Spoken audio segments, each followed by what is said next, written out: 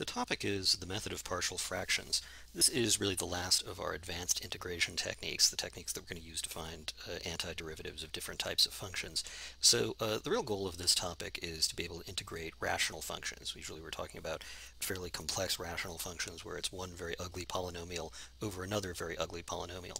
So essentially the way this works is that algebra teaches us that we can decompose a rational function into fairly simple components. And fortunately, calculus then teaches us that we know the antiderivatives of these very simple components. So just for example, let's take a look at that one. We certainly know, for example, that if I gave you the problem, find the antiderivative of x plus 1003, you would simply know that this is equal to ln of x plus 1003 plus c. Similarly, with a little bit more work, you could discover that the antiderivative of x plus, let's make it a little bit lower, 93, the antiderivative of 1 over quantity x plus 93 squared is equal to negative 1 over x plus 93 plus c.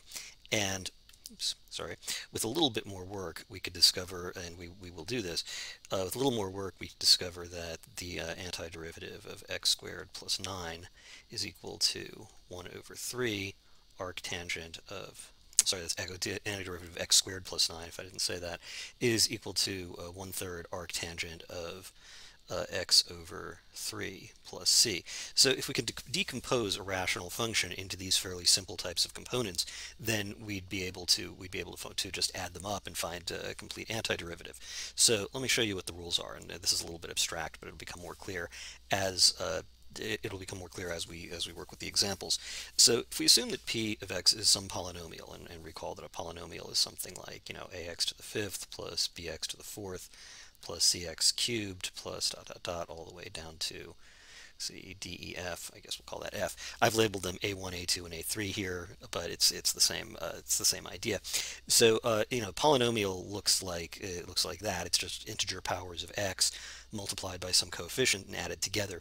So if I have such a polynomial, as long as the degree of the polynomial is less than the degree of the denominator. And when I say the degree, I mean the highest power that appears in the polynomial. So that's what the term degree means.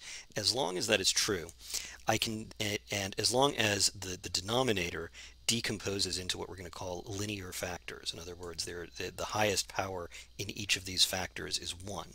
Then I can decompose it this way. I can simply put constant over linear factor 1, then another constant over linear factor 2, another constant over linear factor 3. If it turns out that I have a repeated linear factor where I have something like this, where I take one linear factor and raise it to a power, the rule is slightly more complicated. Again, we'll see how that works. But just as an example, if I have, let's say, x over x plus 1, x plus 2, x plus 3, what I know from algebra, since the degree of the denominator is going to be the power of x times 3, the degree here is equal to 3, and the degree here is equal to 1, because the highest power in the numerator is just 1. What I know is that this is equal to a over x plus 1 plus b over x plus 2 plus c over x plus 3. So I can use algebra to find those constants, and then of course I have these expressions, which we saw on the last page, we can integrate fairly simply. In this case, where we have some other polynomial and we have a repeated linear factor, like for example if this was x over x plus 1 x plus 2 squared, this would be treated this way. We'd say that's a over x plus 1 plus b over x plus 2 plus c over x plus 2 squared, like that. So the rules about how you can decompose these are fairly straightforward, and you just have to learn them, and then I'll show you how to set them up and solve for the constants. If we have something called a quadratic factor or an irreducible quadratic factor, then again it becomes fairly similar, except that then if we have, let's say, x over x plus 1, x squared plus 9, this decomposes into a over x plus 1, because x plus 1 is a linear factor. That's a factor that has a highest power of 1. And then the quadratic factor is bx plus c over x squared plus 9. So since we have another factor that has an x squared in it, we have to decompose that one as x squared plus 9.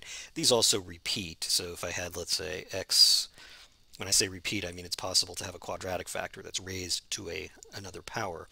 If, let's say, instead I were given this problem, x squared plus 9 squared, this would decompose as a over x plus 1 plus bx plus c over x squared plus 9 plus dx plus e over x squared plus 9 squared. That would be the rule. So for a repeated factor, you have to put an extra constant x plus another constant over ascending powers of that factor. We'll see how that works in future problems. My point here is that the rules are all fairly straightforward. They're just mechanical as to what decomposes into what. So the reason that this is, of course, useful is because we have this very nice table that tells us how to integrate, different types of simple rational functions. And I gave a couple of examples of those earlier, but basically, if you know these and you know how to do the decomposition, then you know how to integrate a rational function. So that's the introduction to the topic. Let's go on to an actual example.